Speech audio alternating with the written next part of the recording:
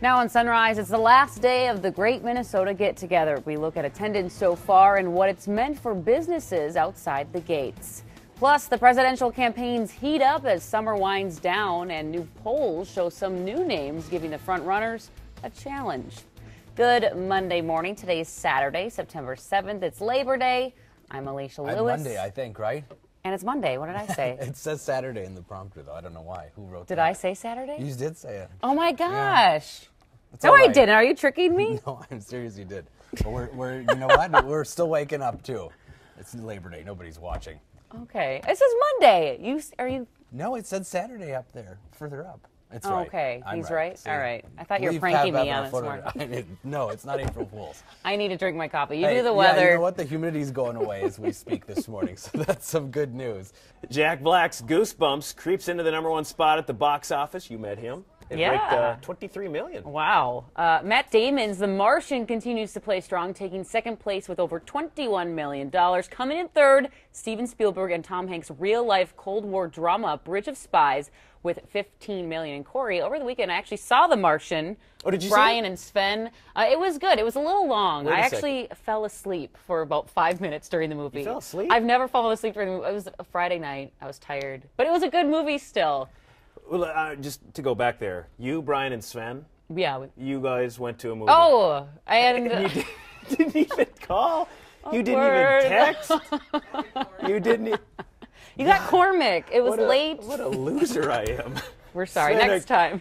Sven, what do you, Brian? You guys? Sorry. Alicia didn't want to include you. No, Yes, that's not. We weren't supposed to talk about that. Sorry. Yeah, we're sorry. supposed to He's talk on about to it. us. The Twin Cities 10 Mile on Sunday. Oh, we just right. got our packets today. Yeah, we we have our did. race numbers. We got all kinds of goodies inside our packets, including the Brandana, Bandana. which there's multiple ways you can wear it. Yes. It's for the race. And we're going to demonstrate how to do one of them on you right now. Yep. Okay.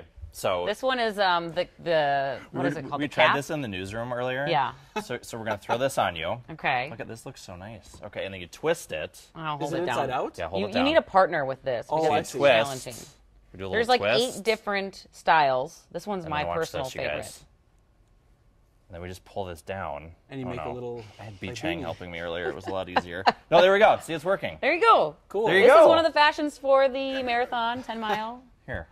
I got you. I'll make sure you look good. I like it. There you go. It keeps you warm because it's supposed to be Yeah. a little chilly in the morning. Yeah, it's going to be a little cool. You're so ready not to bad. run. Yeah. We love it. Virginia Brophy-Ochman, look at that. She's the executive director for the Twin Cities Marathon. I talked to her this morning. They're working hard, getting the race people. all ready to go. So It's going to be busy. good luck to everybody that's fun. running out there this weekend. Hi, or say hi to mommy. Gotta go with the classic.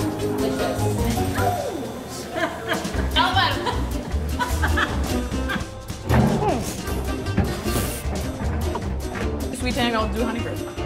This is really therapeutic. It kind of is. They're hot. All right, break is over. You two. Okay. You say come on. Oh, coming up on Sunrise. All right. Groovy, baby. That was you.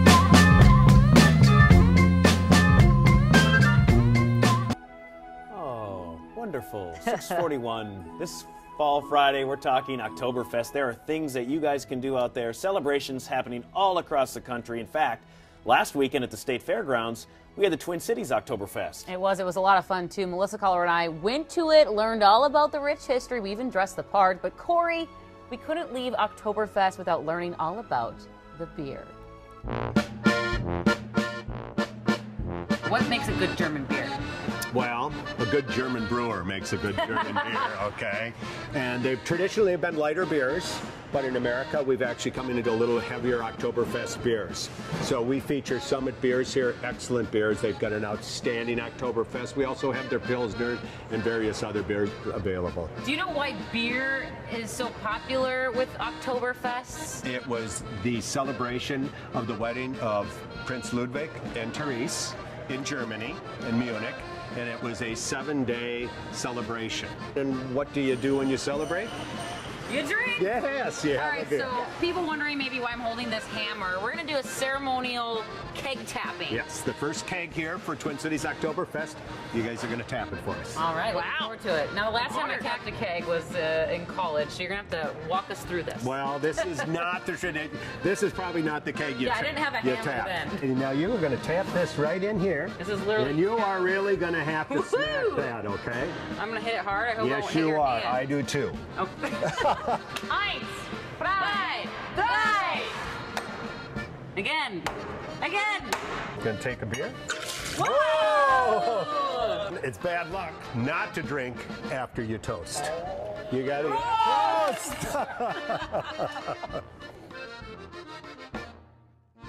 To say we didn't have fun would be an understatement there. So much fun. In fact, they actually gave me this sweet mug at Oktoberfest. And a lot of the celebrations, you can find ancestorians. They talk about your family history, your last name. And Lewis is actually from Wales, so it's a Welsh last name. And that's my family's coat of arms in Colorado. She's Spanish, so she has a mug too.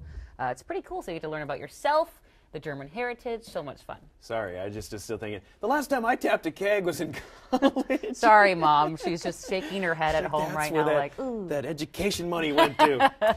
Man, Alicia, there are a ton of people here. Including a ton of fair fashion, including us. That's right, and we are looking for the best looks that the State Fair has to offer. So we're at the Care Barn, and we're talking fair fashion, people. And I'm pretty sure Jim Worthen here, Care employee. What are you rocking? I'm a fashion animal. I mean, it's Hawaiian shirts. As we say, some of us are just slaves to fashion. We've spotted fanny packs, fair fanny packs. It's a fashion must. Yes, they are still in. What inspired your outfits today? Being able to find our kids and keep control of them. And your husband? Yeah. This guy loves fried food. It says, never underestimate the power of stupid people in large groups. Gentlemen with the corn cob t-shirts. Hey, guys. Stop, please.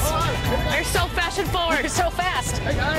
Are people getting a kick out of this when you're walking? I've had, let's see, 5 people have said awesome or I like your shirts or I want one of those. Corny. That's good. Yeah, that's really good. What inspired this cowboy look today? Yeehaw! This is what I wear every day. Naomi Campbell, move out of the way. Make way for this lady. Blinded by this cane here. Yes. Look at this. And they're real, genuine, fake diamonds. We have to be a fashion statement.